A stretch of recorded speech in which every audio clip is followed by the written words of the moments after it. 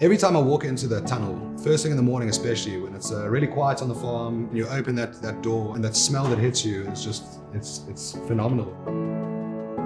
We grow medical grade THC potent cannabis, and we grow that for the international market.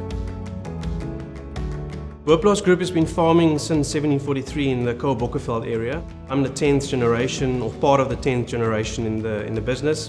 We apple and pear farmers of nature for quite a few hundred years now.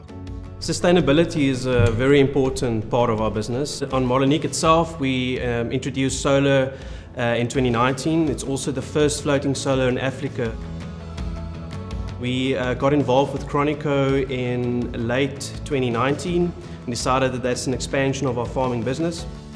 Our ambition here is to be as sustainable as possible. So with that said, obviously HPS were out of the question. We already had an existing relationship with Lamp House from the past, and when we engaged in this project, the back-end support from Lamp House and Fluence with the lighting designs, and for us it was proof of concept. You know, we wanted a light that was already in the market and was already proving itself in the market. The lighting has definitely helped affect the overall quality in our production cycle. The LED, obviously, from the power usage and the energy efficiency, makes a big strategy and tie into our overall cultivation process.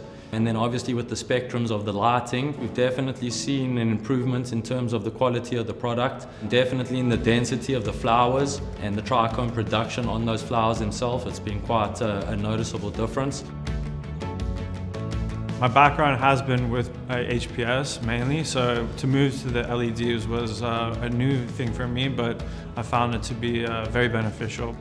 The goal here for Chroni-Co in general, I think, is to produce flowers that are comparable to any in the world. We want to produce more, but we want to retain the quality. You know, quality for us is the key. So as we scale up, we'll make sure that the quality stays in line as well.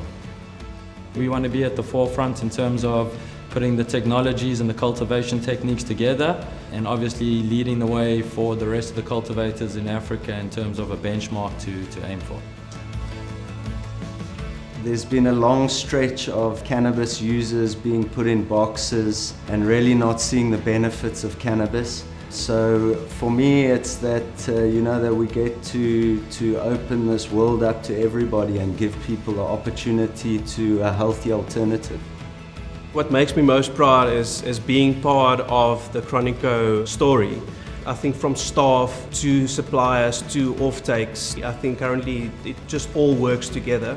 It's really something to be proud of, to be part of a world-class team. When we've wrapped it all up and you get to see the product in its finished form and making its way to patients, it's quite a satisfying journey to see it from start to finish.